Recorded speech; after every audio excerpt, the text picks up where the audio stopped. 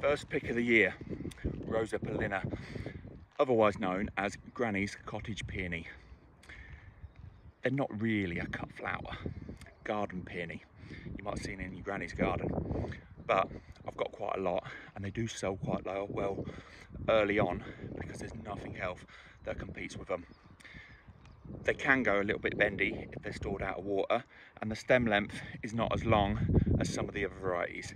That's why supermarkets don't like them, so they don't go in the sleeves. But they do come out really big. If you've got a tall vase, stops them bending over because they get over heavy. I like picking them at this stage, but we're letting them come out a little bit more this year. It's come really cold, so they're just not moving, and I want to make sure they all come out.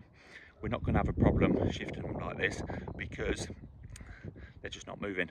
My cold store is only set at 10 for these because they're going to be stored in water, and if you store them too cold in water, they'll freeze. Plus the fact it's less than 10 outside, so